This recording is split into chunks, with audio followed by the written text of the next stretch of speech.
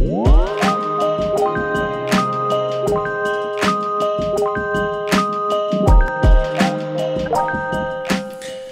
meeting is being recorded by the host. Yo. Got it. What's up, dog? Yo. Can you hear me? Hey. Is that your real name? Nope.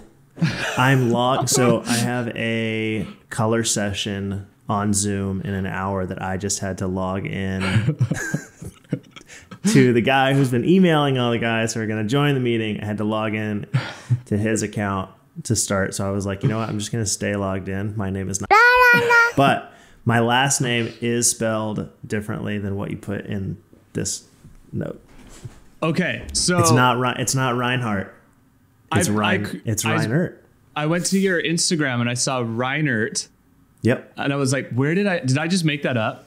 Reinhardt. I think everybody makes it up. And it's like a brain thing. It's like your brain,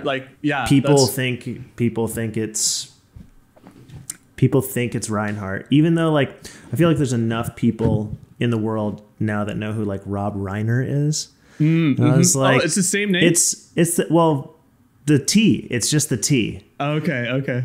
The T at the end really throws people off, and it's like, oh, it's Reinhardt because there are Reinhardts, but it's not me. I get the same thing because I get Alfonso. Alfonso is a first name for a lot of people. So if it's like, if I'm listed as Spencer Alfonso in like a doctor's sheet, if someone's Mexican or Spanish or something, they'll go Alfonso Spencer and they'll call me Alfonso and I'll just go with it. Cause it's like back when I was in soccer, I was Alfonso. Cause like people don't want to accept that my first name is Spencer. They're just like, no, it doesn't make any sense. Your first name I understand. Well, I apologize for for rewriting your name in a completely wrong way. I caught it. I was looking at your Instagram. I was like, I totally spelled that wrong. And I spelled it wrong from the moment I met you. That's probably what happened. Like you put me in your phone? Mm-hmm. Oh, so I didn't give myself any opportunities to get it right. Well, we were just sleeping in a hotel room together, so it was pretty informal. Yeah.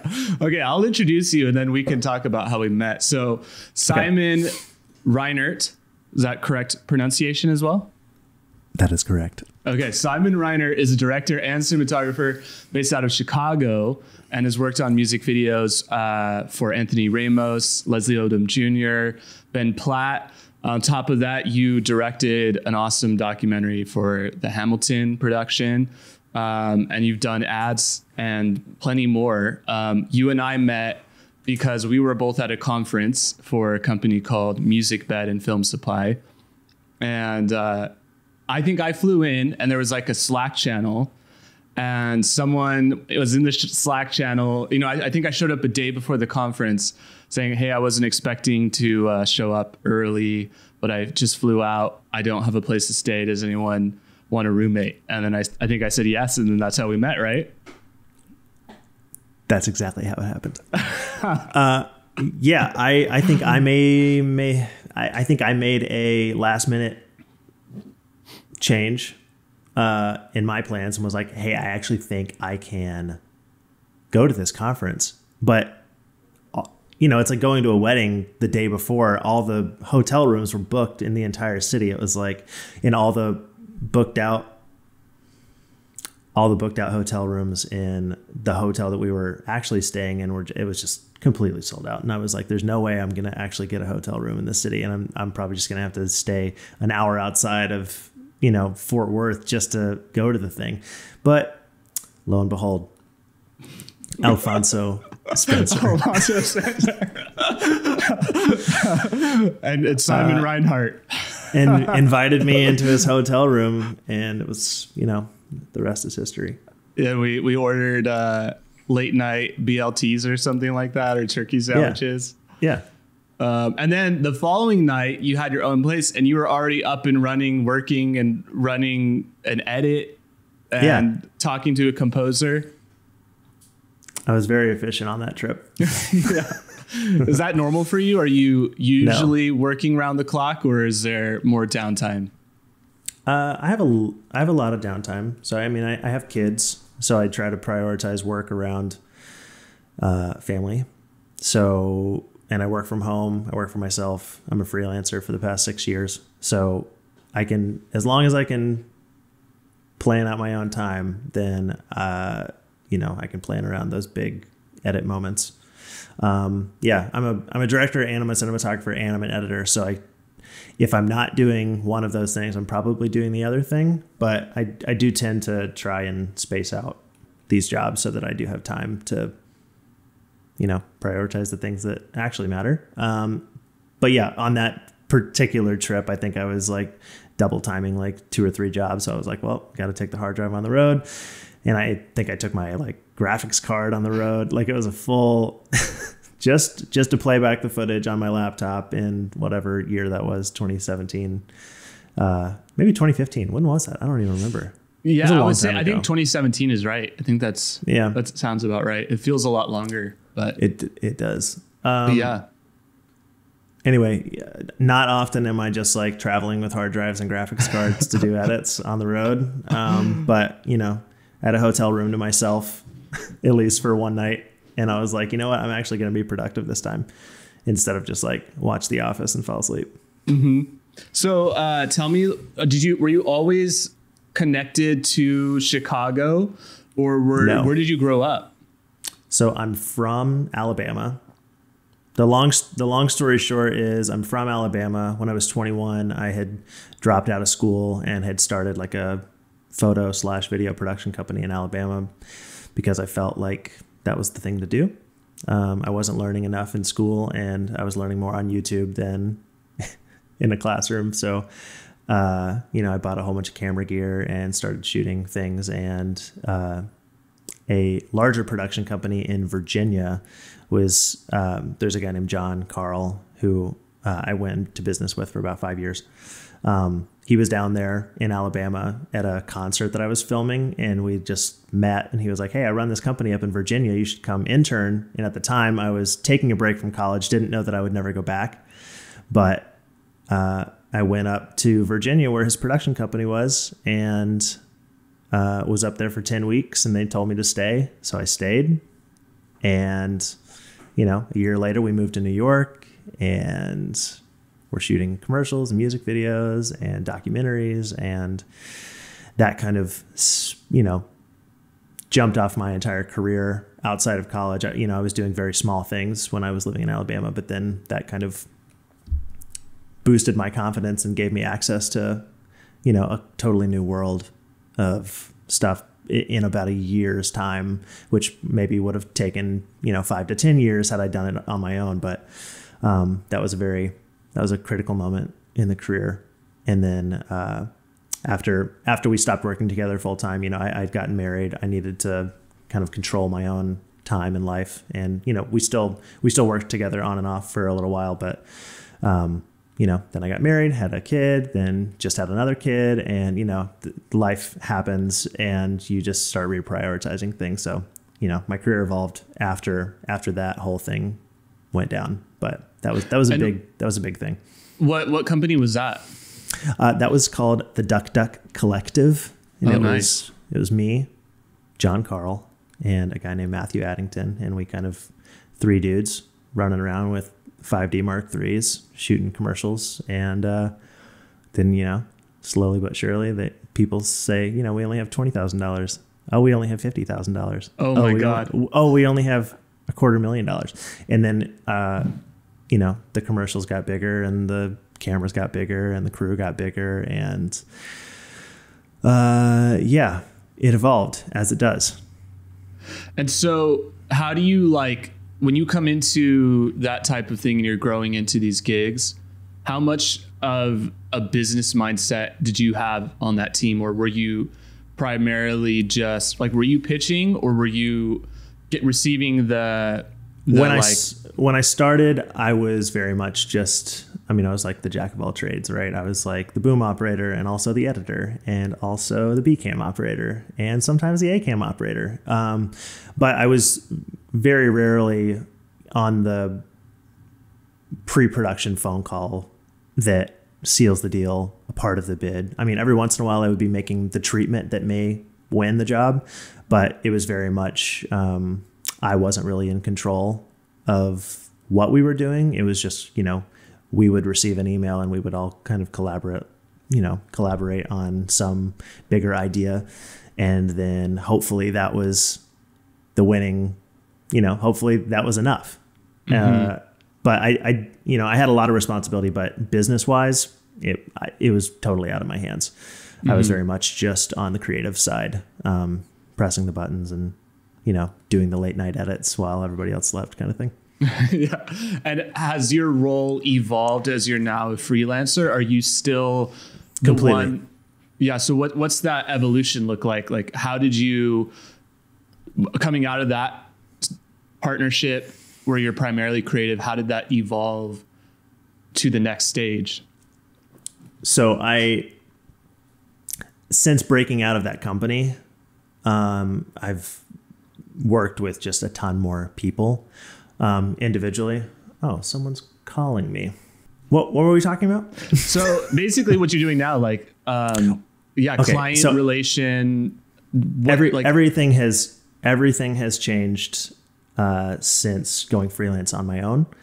I've gotten to work with a lot more people across the board, which just means I've played different roles, with other production companies, and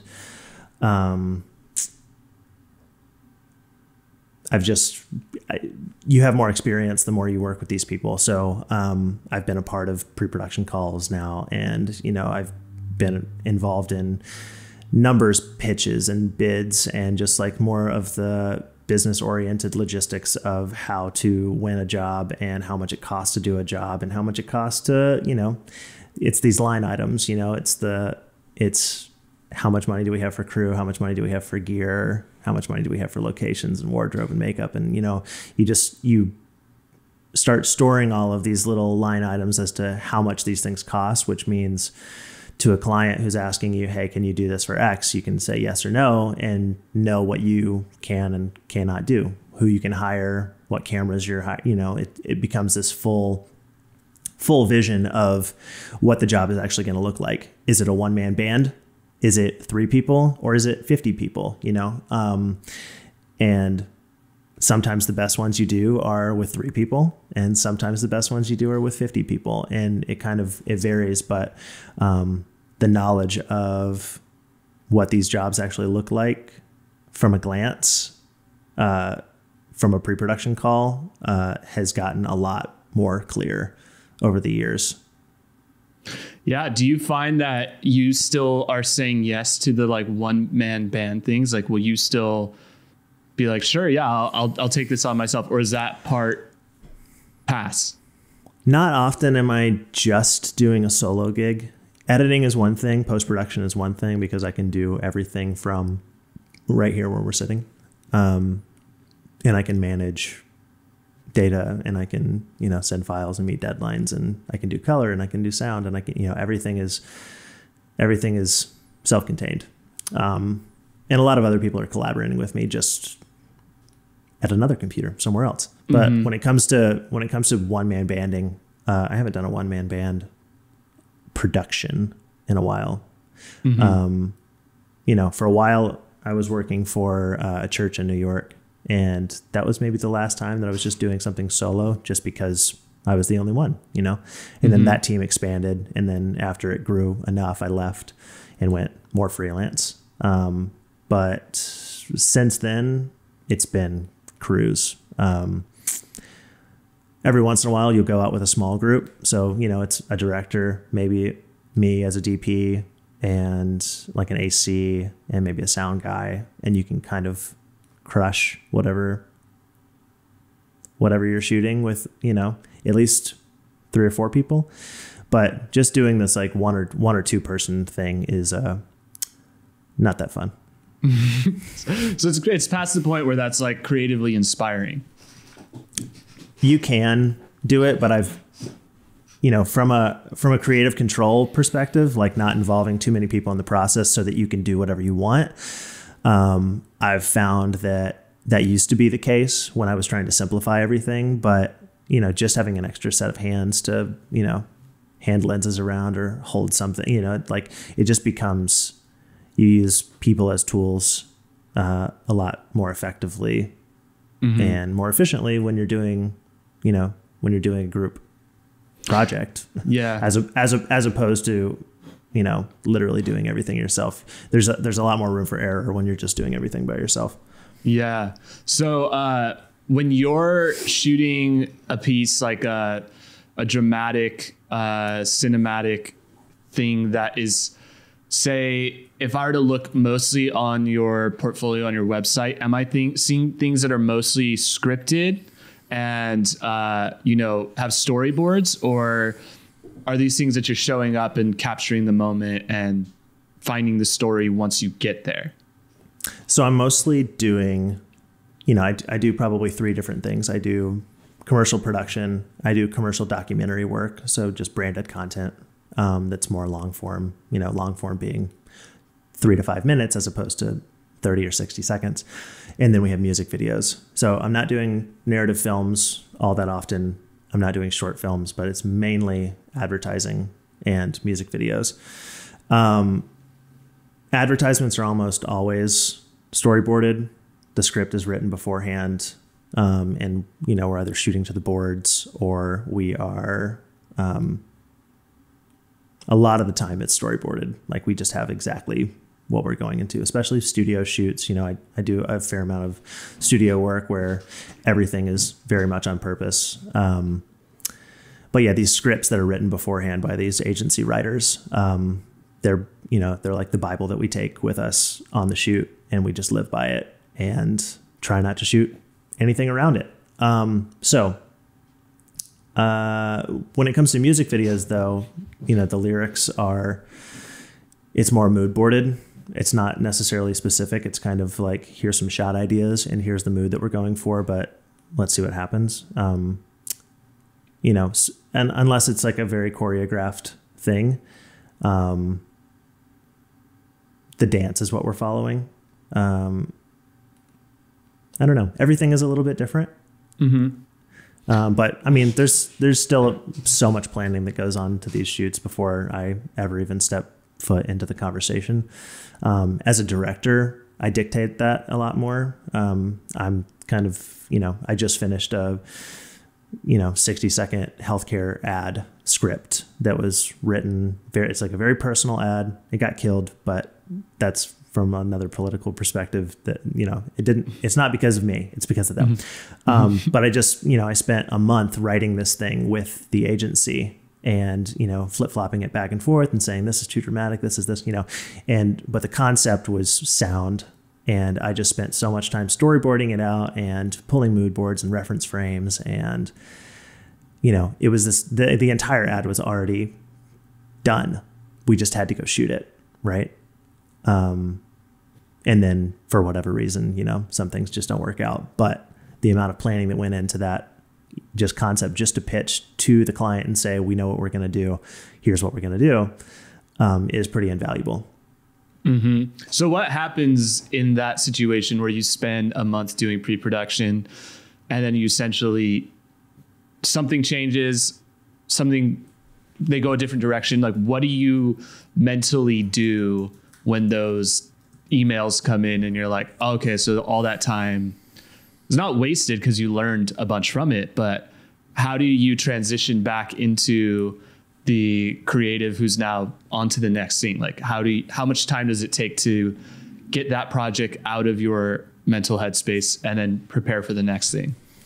It's hard. I mean, right now I literally have 4 projects that are all tracking at the same time. So either I'm planning for a shoot and then I'm editing, completing an edit for another job, but then I'm coloring another job, and they're all completely different moods and styles. And, maybe I shot one, maybe I, just received footage for another one. A lot of the time, they start to overlap, and it's pretty frustrating, from a creative perspective, because I'd like to just start and finish one, but that never really happens. I have 2 projects on my hard drive that, we shot last September.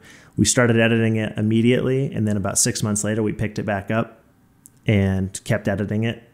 And now, maybe in the next 2 weeks, we need to finish it. So I've been dipping in and out of this project for over a year now. And it's just kind of, not to mention like just the data management on all this stuff, like being the sole keeper of the files. Like there's a backup somewhere, but the project is only backed up so many times on my computer before I'm, solely responsible for these entire, campaigns. And if I lose, even if I, pull up the wrong version after not touching it for 6 months, it's hard to keep track of it, but that's my job at this point. So I have to keep track of it. So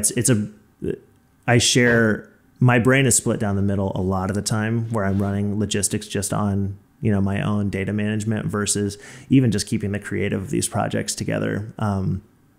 Entire like After Effects compositions that have to, that I have like 1,000 little bats flying around in one of them that's like comped into this like cave shot that I have to, and maybe the plugin expires after a certain, like maybe I upgrade something on accident and everything breaks and I have to go back and fix it. Like there's so many things that happen when you're tracking too many projects at once. And it kind of happens all the time. And I just have to keep tabs on all of those things on top of just the creative, like just making these things good.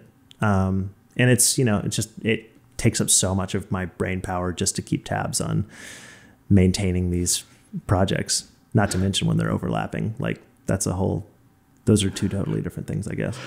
Yeah. It's the administration side of a creative project that is like not attractive from the outside looking in. I think you kind of probably have a passion that draws you to these creative projects. When we're kids, we're like, we want to direct, we want to shoot, we want to make music. And then now at the age that we're at, we're like, man, this stuff is just spreadsheets and files and folders. And to be clear, I actually love Excel.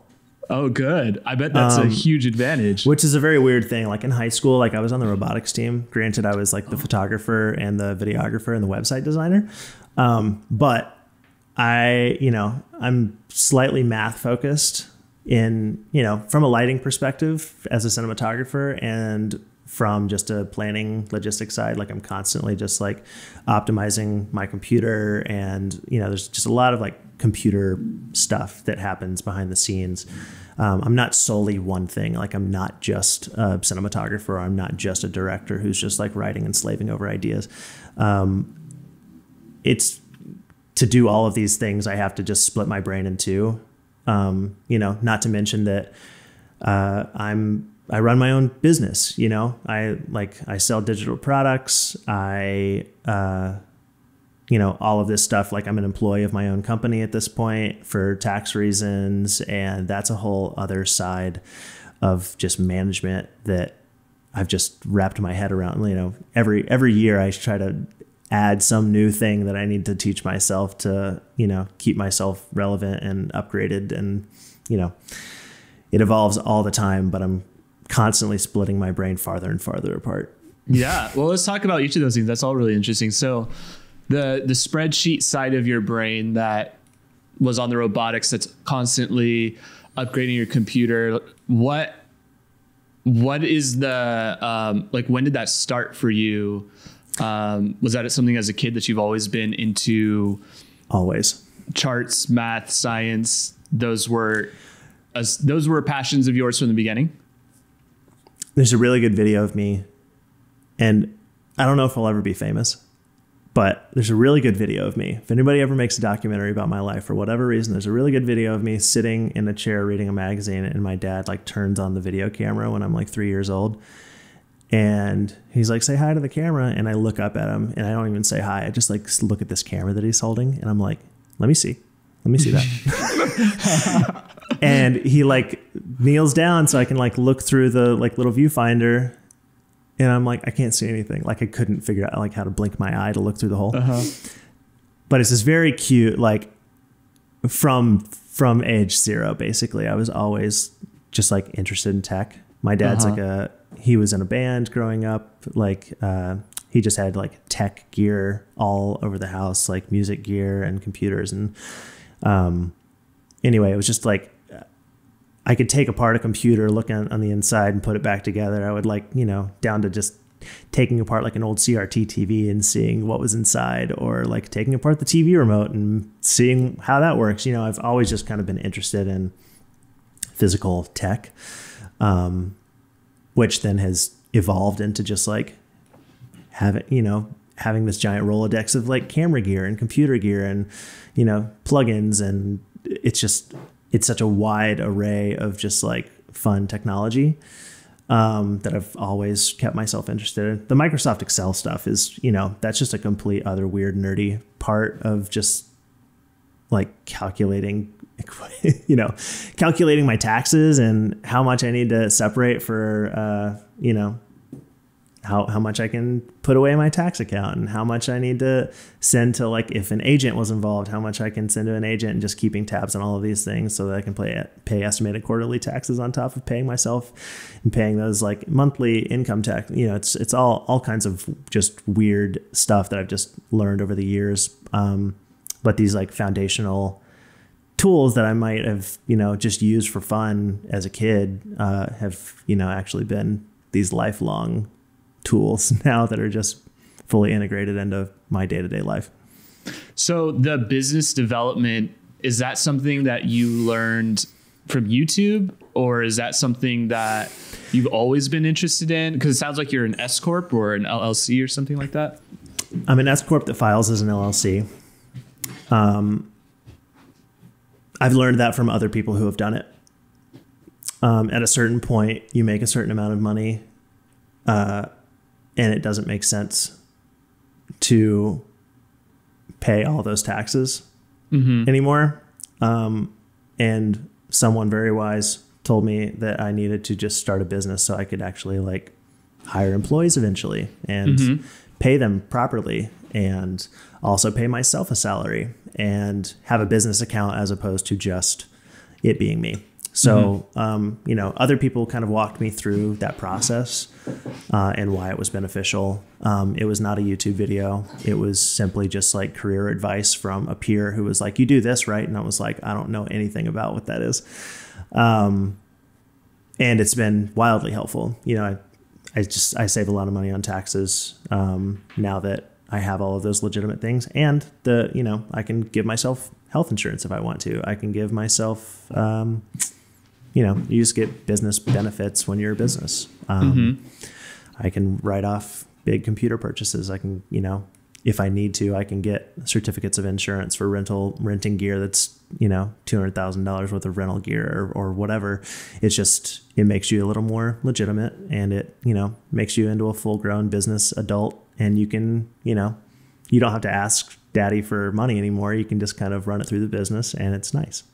Yeah, that's awesome. And that's another factor of all this that I think is something that I've learned over the years too, is that, because I think when people see your work, I think it's very emotional, and it doesn't come across as someone who loves so many things that you love. It seems like you're the director. It doesn't come across that I love Microsoft Excel. It doesn't. When you see your stuff, it's like, I was watching the Patagonia piece, and it has a very Red Dead Redemption, Quentin Tarantino kind of feel, and that's not something. Love Red Dead Redemption.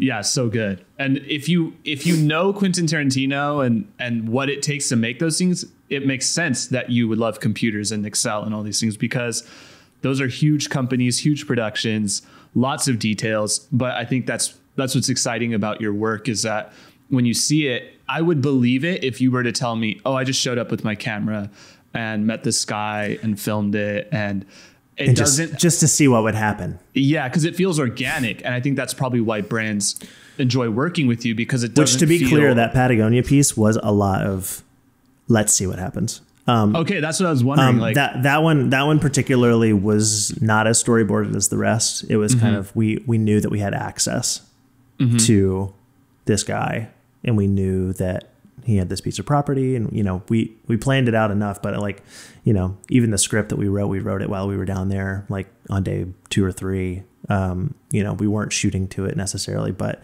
that was one of those more passion project level pieces, where we had enough people down there to all kind of butt our heads. It was more like a 5-day film festival in our own it was our own extracurricular. No one was really paying us to do it. It was very much, we just had access. We need to go do it because this is great. So tell me that what was less of an ad for a major brand and more of we think that this will actually just be a really cool project to be a part of. Yeah. So what exactly is it? Because Patagonia is a place, but it's also a brand. So which one? So it's not for Patagonia, the brand. Okay. Is it? And what's the connection then of the location to? There's a brand name after it, right? So the idea behind that particular project was there was a business that had started down there that was a luxury travel company called Fika. Mm-hmm. And it was run by this guy who a friend of mine knew and had a neighboring ranch down there on his property. And my friend is a photographer, and he said, hey, this guy is starting this company and he just wants like an experience ad.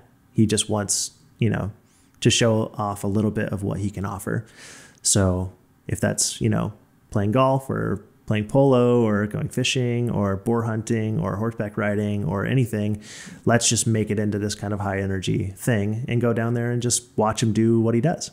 So, before we knew it, we were in a helicopter flying over like the mountains and looking at volcanoes, and like that there's a service where people go on a hike and a helicopter brings you like cocktails out of like a Yeti cooler and drops it off at your campsite and then takes off. And then now you have like nice little G&T while you're sitting by the fire like 100 miles away from nothing. And you're just like, that's like a weird luxury experience that he wanted to be able to offer to clients who would be a part of this thing. Anyway, it was this luxury travel experience, and we had access to all of these cool locations and people, and it was great. So we were invited down there to come and shoot that, and that was kind of that project. We had a lot of creative control over it. No one was really pulling the strings. There was no agency creative necessarily behind the concept. We were very much in control of it, and we being kind of me. And so because I feel like sometimes, like, I think this is a dream piece for a lot of cinematographers and directors, because like you said, there's so much creative control. It looks so cool to like my eyes, and what I'm drawn to, it's a no-brainer. It's like, yeah, this is what everything should look like. How much are you bringing this really inspired aesthetic to clients like this guy who's running the travel business? How much of there is a difference between his taste and your taste? Like, is he seeing it and going, whoa, that's weird. I did not expect it to have, why does it have this film grain? Why does it have this format? Why does it have, or are they just like, yeah, that's sick? Like, because in a way you're setting trends and you're establishing what is possible with the commercial, but you still have the negotiation of like also telling the client, like, it's okay. Like, trust me. Like, do you have to say that at all? Like, trust us. This is cool. People will like this. Or are they just like, yeah, I'm all for it. This looks great. It's kind of a 50-50 split a lot of the time.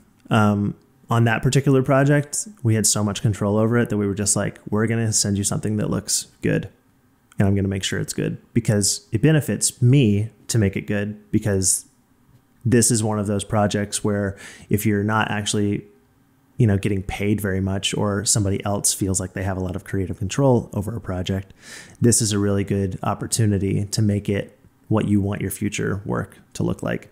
Mm-hmm. So, for the sake of a long-term investment, we pulled out as many stops as we could, to make it interesting to us. As long as we liked it, he liked it, kind of thing, because he didn't really have a choice.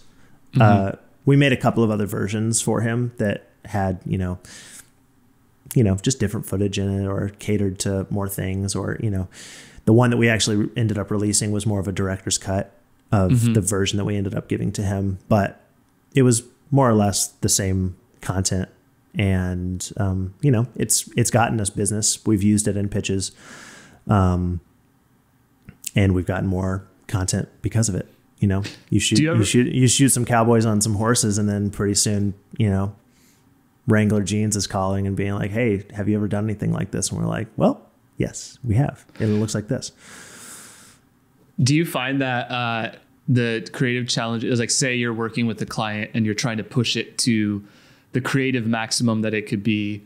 Like, does it ever happen to you where there'll be that challenge of convincing them or convincing the agent, but then once it's done and it's out there, that then the next brand looks at it and goes, oh, that's so sick, let's do that. Not real. Like, does that ever happen to you where it's like, not really the work how hard I had to fight to even get this out, and now it's just standard, you know, like once it gets through the gatekeepers, all the time, now everyone accepts it as good because you had that brand attached to it. Mm-hmm. They okayed it, and now to the world.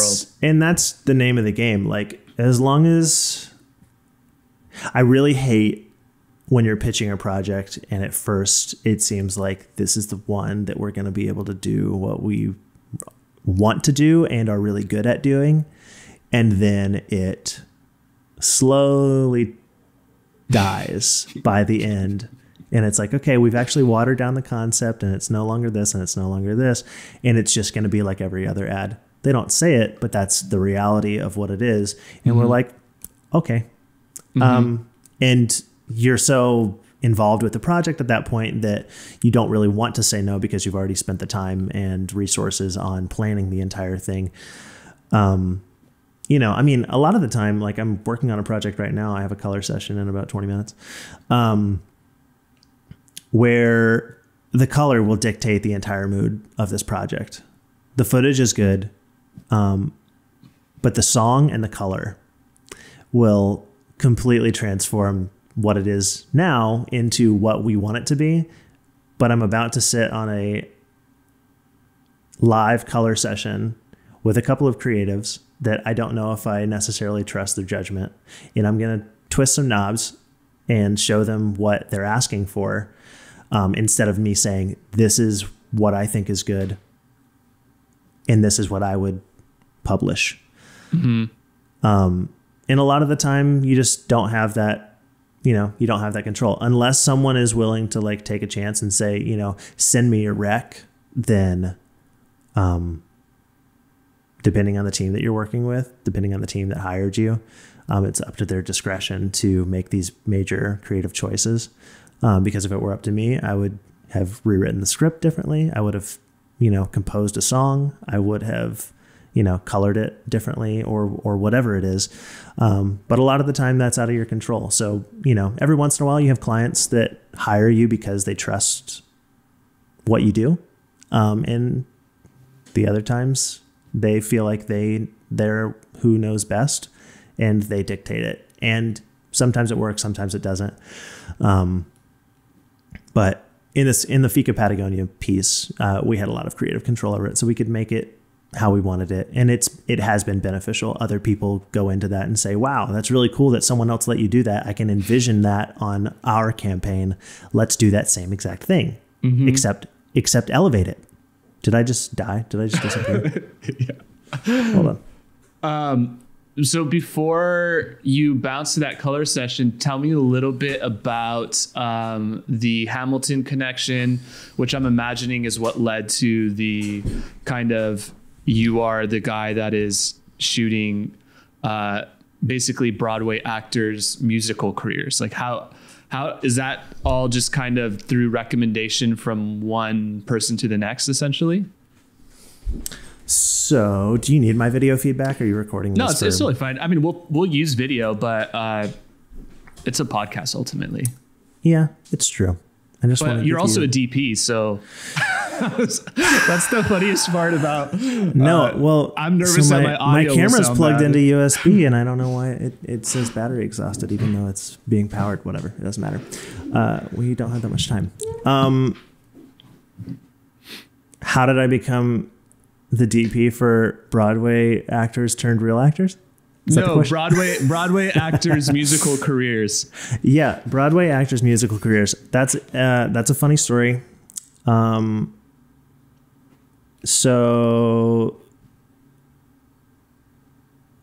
when Hamilton was nothing, when no one knew what Hamilton was, it was an off-Broadway production, and when they were going to Broadway, let's see, how do I start the story? Leslie Odom Jr. is the reason why I've done anything with the Broadway community. He reached out to the person who shot his wedding, his name is Daniel Chestnut, and he runs a production company in LA called Process Creative, California rather. And he shot weddings for a while, and he ended up shooting Leslie's wedding. And when Leslie was about to go on Broadway as Aaron Burr of Hamilton, he was like, I loved my wedding video so much that I want to hire Daniel to come and shoot the opening night of Hamilton because he did such a good job. But Daniel said, I don't know if I can afford to take time away to go shoot this one night. I could probably just hire a freelancer to go shoot it for me, and I can just kind of make some notes on it. So he called me and he was like, hey, are you freelance? And I said, yes. Long time. And he was like, can you go, rent a camera and shoot this thing? It's for this guy who I shot his wedding. He's really cool. He's in this thing called Hamilton. It's like a rap musical, and it might be good. And I was like, sure. Okay. I actually said no at first because I was like, rap musical, that sounds bad. I don't know anything about that. And I told my wife, and she was like, I don't know. It sounds like a cool, like, New York opportunity. Like, you've never done anything like that. You might be fun. So I said, okay, sure. And he sent me around to a whole bunch of people's houses the day of. And I just kind of, ignorantly asked them, like, how are you feeling about tonight? And they were like, oh my God, I'm so nervous. It's just like a long time coming. We've been planning this for so long, and we're just excited to see everybody's reaction to it. And And I was like, yeah, great. I have no concept of what this thing is at all. And did they know at that point? I mean, they all had a hunch. I mean, it had gotten to Broadway at that point, so they were all pretty confident that this was going to knock everybody's socks off, which obviously it did. And, then I go over to like the choreographer's house, and I'm interviewing him. And then I go over to like Anthony Ramos's house, and he's like eating a sandwich and puts on his backpack, and like we like sit on the subway together. Which, side note to that, on that subway trip to the Richard Rodgers Theater, we realized that we went to the same church, which was like this very interesting serendipitous connection. And I just didn't know that because he would, come in late and leave early because he was, practicing for this play, for this musical. And it was like, no way. And we knew all the same people and had the same friends. And it was like, that's very small world. Anyway, we get to the theater, and, I'm filming people like getting ready, putting their makeup on, sending out all their little gifts around. And then I meet Leslie, and Leslie's so nice, and he's opening his little gifts, and he's like, hey, you should go outside and go film the red carpet. And I was like, the red carpet? Who's on the red carpet? Who's coming? What is this?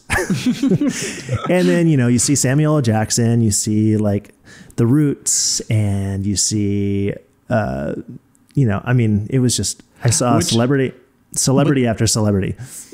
With the Roots, what happened with Questlove? Was he actually mad? He was no, he was just checking his teeth.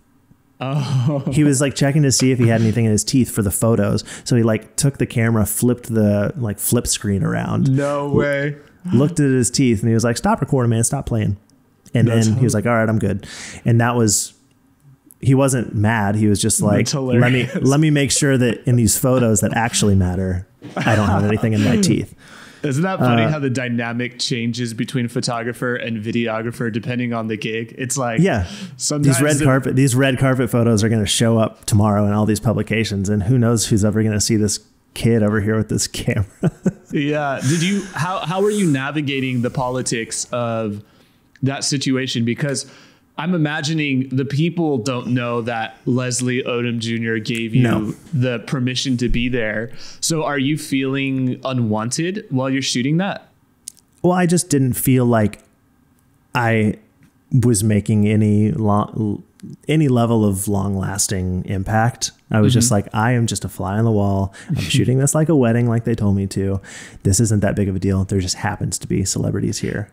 And no one questions, why are you here? No. I mean, he gave me a pass to go to the pit where all the other Got photographers were, kind of thing. Like there were barricades, and there was, you know, hundreds of people outside of the gates, like watching these famous people go into this opening night. And then my wife texted me and she was like, I was driving home from work and I heard on the radio that there's this like huge Broadway show opening tonight called Hamilton, and there's this big like after party, and like, that's the thing you're doing, right? And I was like, I guess so. I guess so. It seems like there's a whole bunch of people, important people here. So I think, you know, this might actually be a lot bigger than I think it is. And then from there you go to the after party, and then what's that experience like? Well, no. So then I watched the play. I watched the musical.